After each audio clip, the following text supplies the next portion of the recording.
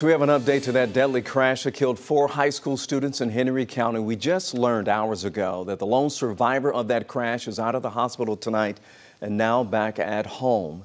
Last night, we showed you hundreds of their classmates at Eagles Landing High School coming out to remember the 4 lives lost.